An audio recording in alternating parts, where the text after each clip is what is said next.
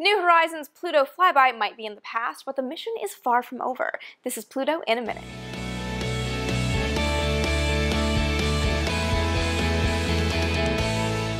Of course, Pluto was New Horizons' primary target, but the mission was never intended to explore only one body in the outer solar system. In fact, the mission was designed to explore not just the Pluto-Charon system, but Pluto-Charon as well as multiple Kuiper Belt objects. This is according to the 2003 decadal survey that called for a Pluto-Kuiper Belt Explorer mission. This was a mission intended to explore the Pluto-Charon system and, to quote, continue on to do reconnaissance of several additional Kuiper Belt objects. So, New Horizons always had a Kuiper Belt object as its secondary target. Last summer, when New Horizons flew by Pluto, there were two options for the future Kuiper Belt flyby, and now the team has selected their target. The target the New Horizons team has settled on is called 2014 MU69, and it was discovered by the Hubble Space Telescope in 2014. The target is a really exciting one because the team suspects that it is made of the same building blocks that have formed all the Kuiper Belt planets, and that includes Pluto.